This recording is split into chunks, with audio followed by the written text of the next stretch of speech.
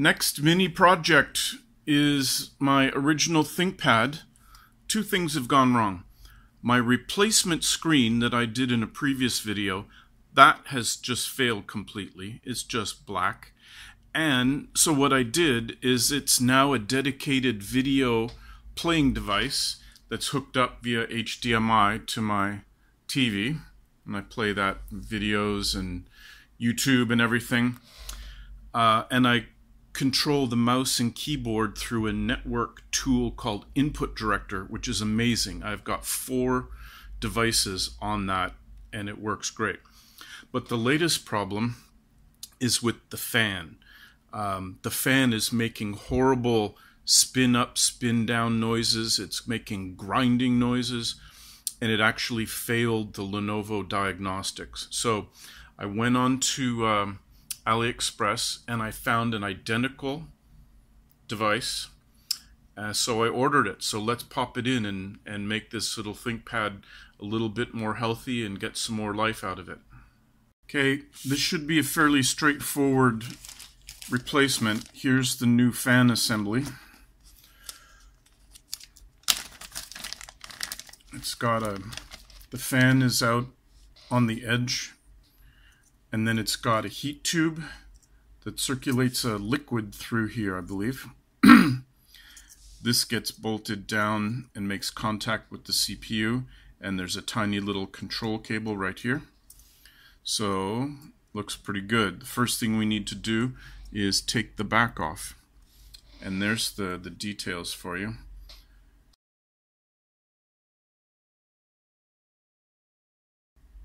Alright, let's get the back off.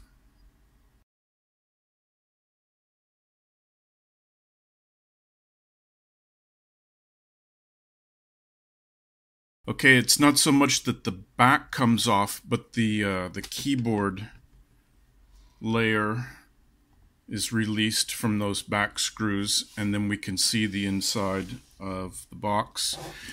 And here's our fan. So, let's dive into that guy.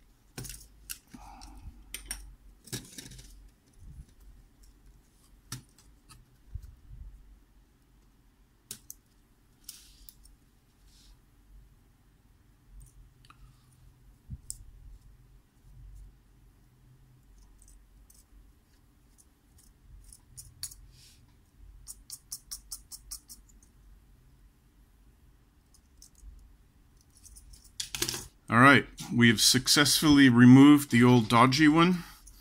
So we've got a little bit of dust in here that I'm going to clean out, and then we also have to take off the heat conductive material from the top of the CPU.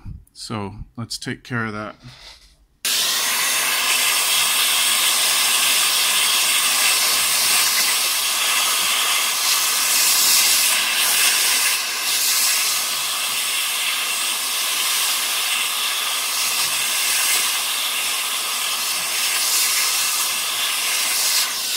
Okay, everything's clean.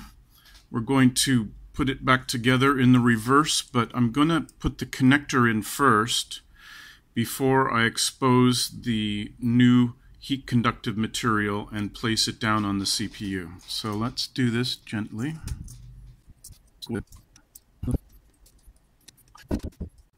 Ah, I see. It's got a little latch on the door. Well, that was dumb of me not to know that. But these are the things you learn. So I put this into place, and then I shut the latch down on it.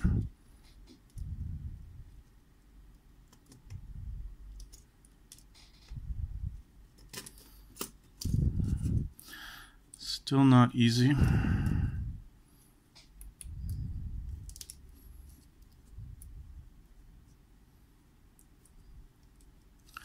Oh, I think we're in.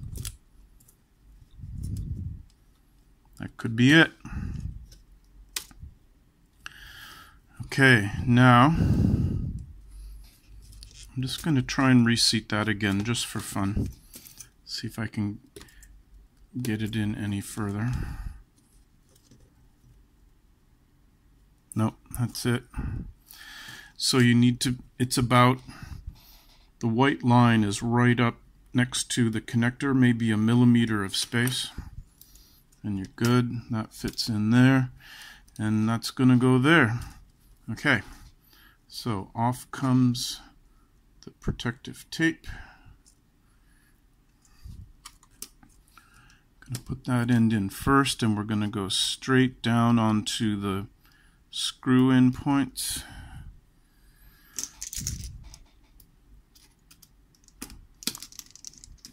We'll get them all started, and then we'll go around and gently tighten them down like the way you do a car tire. This replacement fan is really well engineered. I like it a lot. And these screws have a definite stopping point. You get there and then you turn it and then it stops and nothing else happens.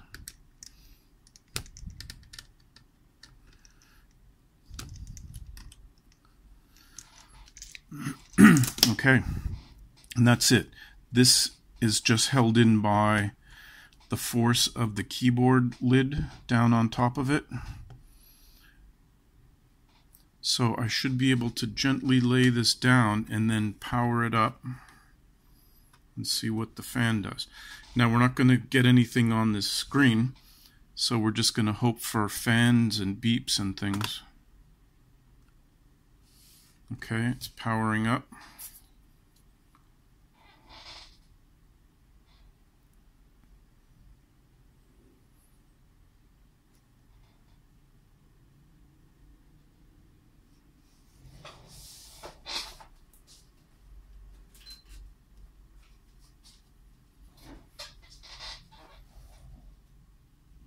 I don't hear the fan yet, but it could be probably thermally controlled.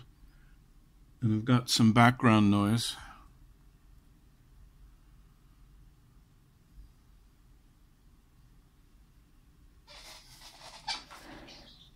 Oh, yep, I can hear it whispering away nicely. Let me see if I can get the camera down there. Excuse the video, I'm going for audio now. If that can be heard. All right. So, mission successful.